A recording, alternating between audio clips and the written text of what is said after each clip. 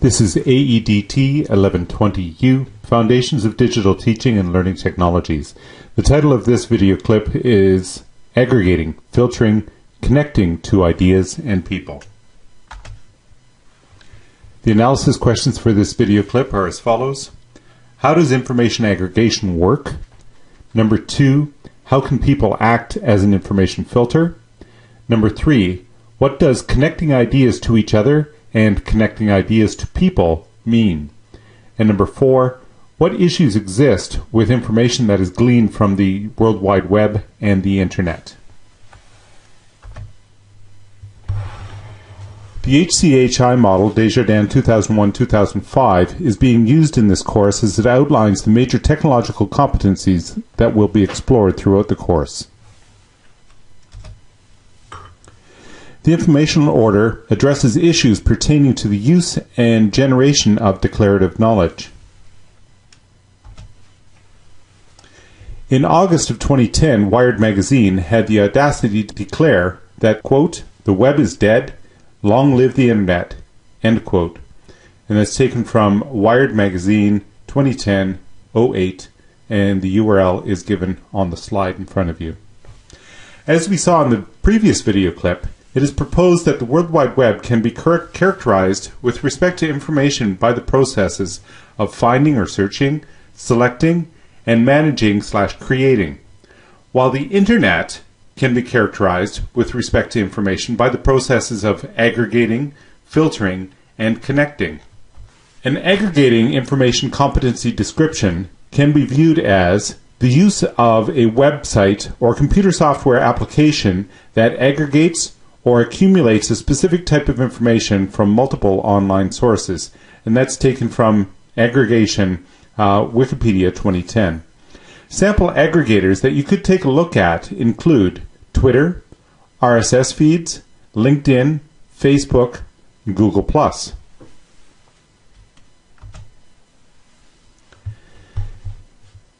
A filtering information competency description can be viewed as the use of a system that removes redundant or unwanted information from an information stream using semi-automated or computerized methods prior to presentation to a human user. That's taken from Wikipedia 2010. Some filters you might consider include people friended or contacted or circled in Facebook, LinkedIn, and Google+. You might also take a look at the use of hashtags, searches, and following used in Twitter.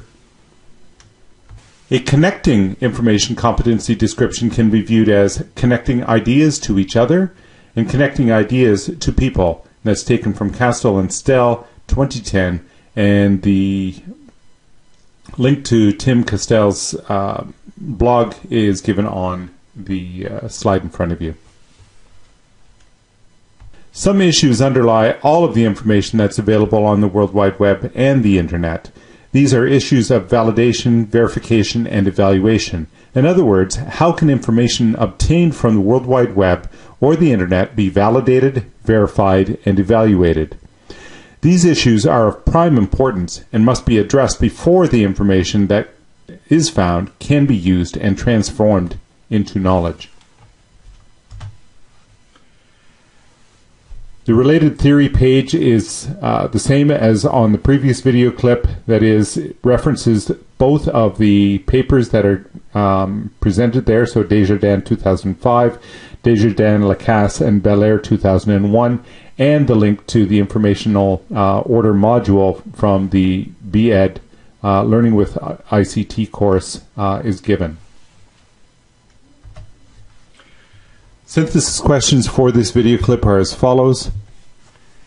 Differentiate between searching, selecting, and creating managing, and aggregating, filtering, and connecting.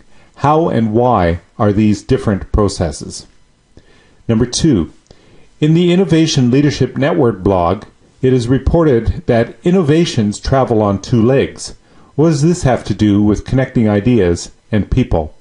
Number 3. Twitter is referred to as a microblog. This implies that Twitter and blogs are related.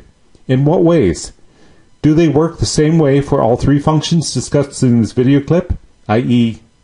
aggregating, filtering, and connecting?